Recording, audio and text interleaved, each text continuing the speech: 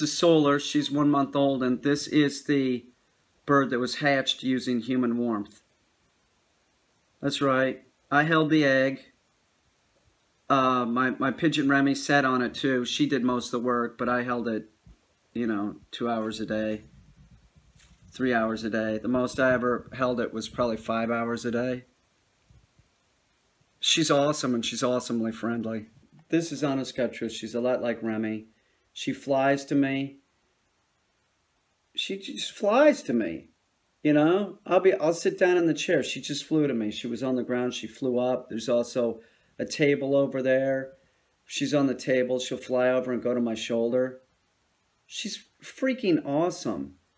She's just like Remy. She's very friendly. She's one of the friendliest birds I've ever known. She likes me.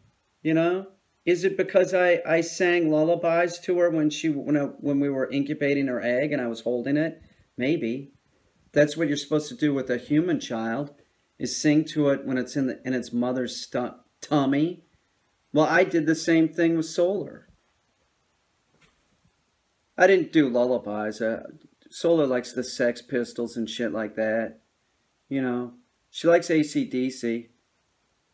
She's into music. She's into my voice too. There's Mom. Remy just came over. Two very friendly birds. Both of them are great, and I'm going to be straight up with you here. It's sort of a unhealthy.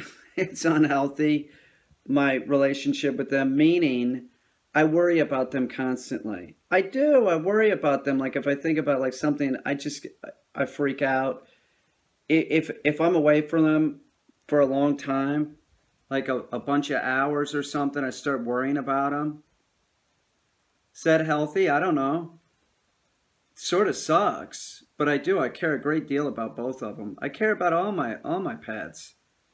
But Remy, I fed. She must have been 10 weeks old. I'm not 10 weeks, 10 days old. And Solar, I fed her too, but I held her egg. I held her when she was, in the egg. So I bonded to her even before she was born. Here, check out Solar. This is like Solar a day old. Check this out. There's the baby. Look at that. She could fit in a spoon. That's how small she is. She could fit in a spoon. She's pooped, so she's eating. That's awesome. Oh yeah, look at that. It's fucking crazy how small. And in 30 days, she's all feathered and can fly. Now, she'd probably still be in the nest if she was like a wild pigeon. But I had her eating seed early. I taught her how to drink water and everything. She was bathing earlier than, But she's doing great. She's freaking awesome. She's beautiful. In the sunlight, she has all this like pink and stuff. She's really pretty, isn't she, Rem? Remy agrees. Me and Remy's baby.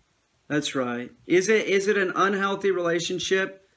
No, it's not really unhealthy. It's just sort of like unhealthy for me because I worry about them a lot. I worry about Remy, But I freak out, if I leave the house and the dogs are here, nobody's here to watch the dogs or something. Stuff goes on in my head. Like what? If I had a human child, I'd probably have to like dress it up in like hockey equipment so that it didn't get hurt.